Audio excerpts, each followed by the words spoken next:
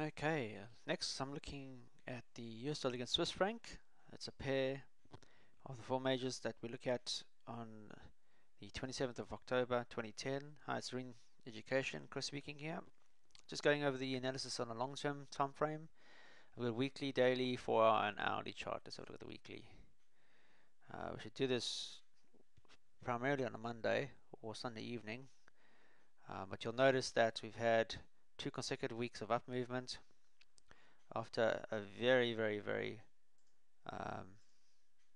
negative selling off period, and you can see subsequently we are trading lower than, or we were trading lower than the all-time low uh, for this pair. You can see I'm just putting way back. You can see it's never been at this level, and having this trading at this high end here is a good sign that we could see the pair retesting a previous support area, which is great, which is heading to right now as you speak.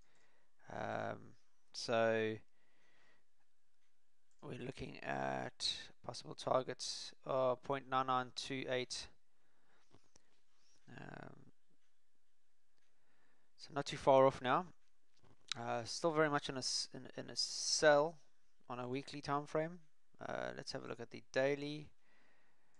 Yep, there's that 50 period moving average now, acting as the ceiling level. There we go. That's the previous breakout area we saw, 9950, and we are now heading towards it. You can see that the price movement is going to be factored into it. As it stands now, you can see we've actually broken through that. Now we're testing the 50 period, which is great.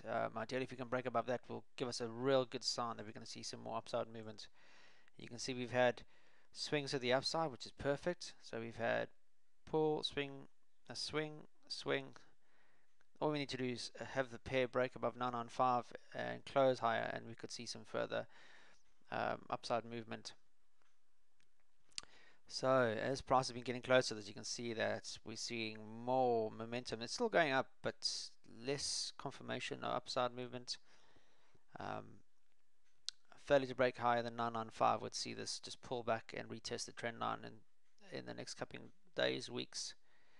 Let's have a look at the 4-hour time frame. That bullishness is there to see. Just gaining strength as it's raised higher. Testing the top end of this channel as we speak, and that ceiling level I mentioned earlier is in play. So there we go, previous support breakout. Okay, so ideally you'd like to see it trading well above 995 to give us more indication of more upside movement. It's trading above the 200 period moving edge, which is great at this time stage. So as long as it can stay above the previous breakout, this resistance level here. So anything above 980 would be great. And then we could see it retesting this. So we could see a pullback and retest, or continue, pullback, and then breakout, and then okay. And then on the hourly time frame, you can see that range now. The exhaustion is starting to creep into it. This is after that.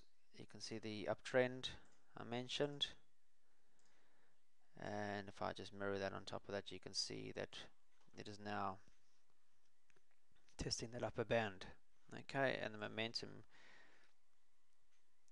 is going to swift. So a break above that and 995 would confirm more upside movement. Okay, guys. Otherwise, we could just see it pull back.